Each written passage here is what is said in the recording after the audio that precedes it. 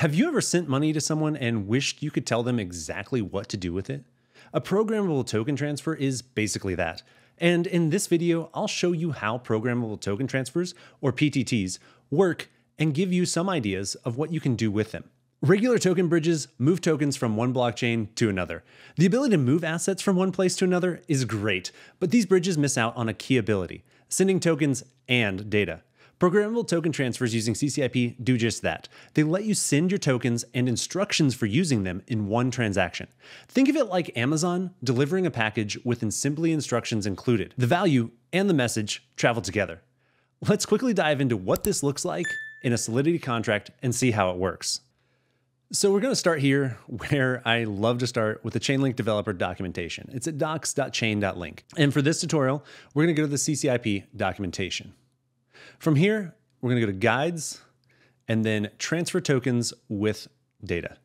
Now, the link directly to this will be in the description below, but something important to know is that I have modified the contract in this example just a little bit for illustrative purposes. I think it'll make things a lot clearer for you, seeing how we can send data and tokens together and how that can be so powerful. So in this example, it's got some setup. I'm not going to go through all of this. I'll let you do that just to respect your time. You can read through this. Our docs team has done a fantastic job of documenting everything, explaining everything in this contract as well, and all the different pieces and steps that we need. You can see this contract is a big contract. It's very powerful. It's really cool because it allows you to both send and receive tokens and data using the same contract. So you deploy this contract on both the source chain and the destination chain. Same contract, two chains. It's great. It's really powerful.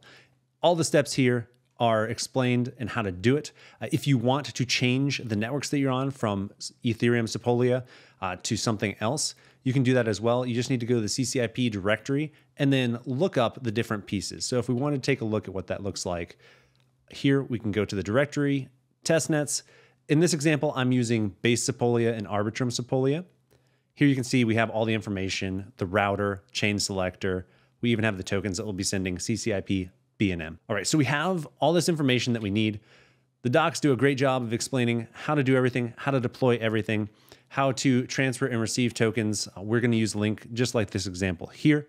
So let's take a look at the code and see what we've got going on here. So again, I just took that contract straight from our documentation, did a few things to it. The first thing that I did is I implemented this other contract within it called Swapper Token. It's just a basic ERC20 token. It does nothing special. It's probably, honestly, a little bit insecure because, hey, anybody can mint this token, right? This is, again, just for illustrative purposes. I threw some warnings in here that says, hey, anyone can mint this token. So be aware of that. You probably want to put some sort of access control in front of it. But just for the simplicity and ease of use, it is what it is. It's super simple. So we have our basic constructor here. We got our ERC20 token. We've got our basic mint function here. Super simple.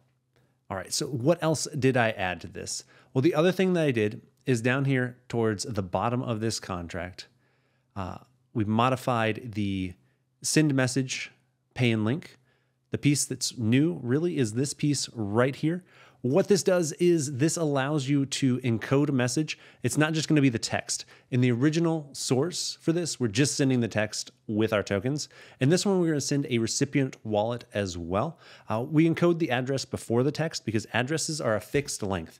So given that they're a fixed length, we can then decode it easily on the receiving side. And we'll see what that looks like here in just a minute. So we've got this as well. We've got our encoded message that we'll send where we add a recipient wallet. Why do we add that recipient wallet? What I'm doing here is I'm modifying this a little bit so that it takes the BNM tokens and the text. And when it receives that text, we can look here at the CCIP receive code. We can see here we decode this, but what we do is we look and see if the message text was swap'em.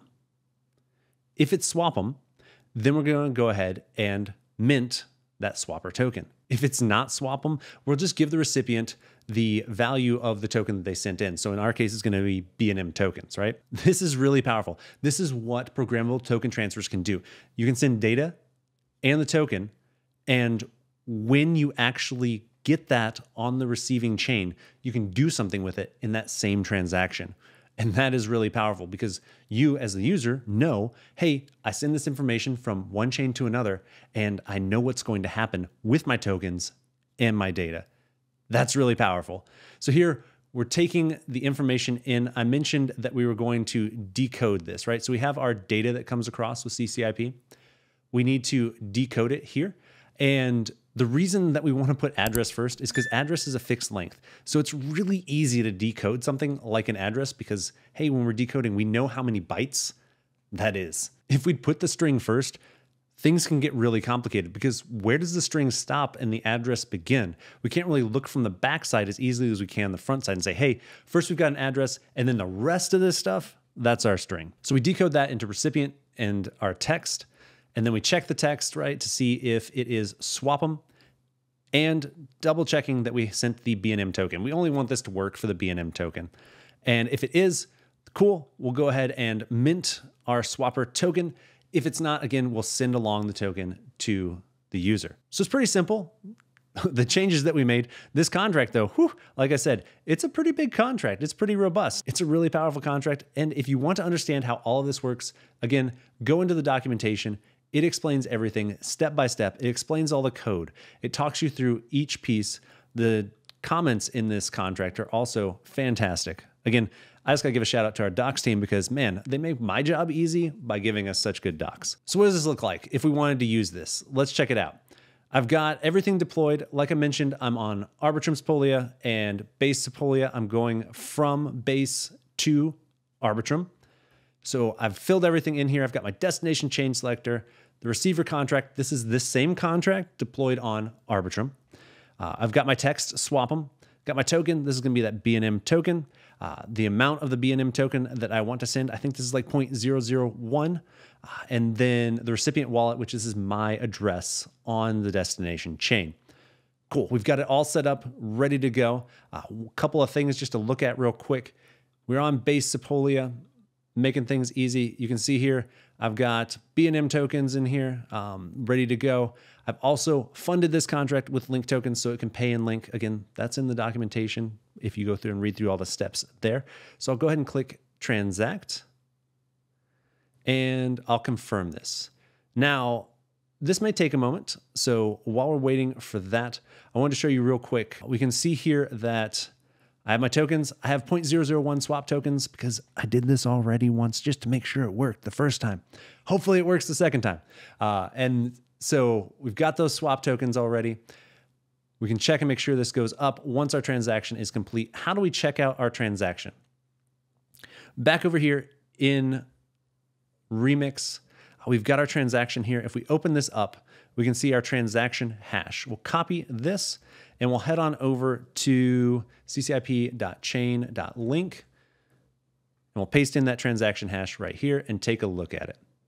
Cool. We can see that it's working, right? It's thinking. It's going from Base Sepolia, like I mentioned, to Arbitrum Sepolia, and it looks like it's going to take 30 minutes. This has to do with finality. We need to wait for Base Sepolia to reach finality before we send anything over to Arbitrum Sepolia. Boom. We've got our success already. Let's zoom in just a little bit so we can see what's going on here. There's a couple things to look at on this page. First, we can see our transaction hash. That's what we used to go from our transaction to the CCIP Explorer. We can see it's coming from Base to Arbitrum. Our status is now success. So we sent our tokens, our 0.001 BNM tokens. And if you remember, we're going to swap those to the swap'em token because in our data here, we sent the text swap'em as well as the address for the receiver of those tokens. So we've got our success here. So we take a look at my wallet now and we take a look at the Arbitrum Sepolia network. We can see we have 0.002 swap tokens. So our transaction has gone from Base Sepolia with a BNM token to our receiver contract on Arbitrum Sepolia. We sent some tokens and some data, that swap'em text, along for the ride. When it got there, we used our programmable token transfer to swap those BNM tokens into our swap'em tokens. Now again, remember, this contract is just for illustrative purposes, but it starts to show you the power of programmable token transfers and what you can do with them. Now that you have an idea of what programmable token transfers do, what do they actually unlock? Well, they can unlock things like swapping tokens across different blockchains in one step, staking directly from one chain to another, making cross-chain payments and purchases at the same time, and connecting DeFi protocols across multiple chains. The blockchain industry is already using this tech. Cross-chain swaps like XSwap, ChainSwap, transporter, they use it. Staking solutions like Lido, Diva, and Frax and more are using it. And even major banks like ANZ are using programmable token transfers for cross-border payments and asset trading. So programmable token transfers are the secret sauce for making blockchain networks work together. If you want to learn more, check out the Chainlink Developer Hub at dev.chain.link. And make sure you like and subscribe for more explainers like this one.